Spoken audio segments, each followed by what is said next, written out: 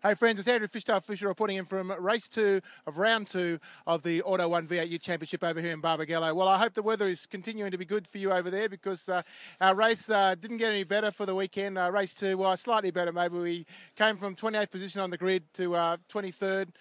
Just can't seem to find the pace in the car. Not sure if it's me, not sure if it's a car, but not been a great weekend for us. We've just got to pick up as many points as we can. Look forward to reporting into you from race 3 here tomorrow. Cheers.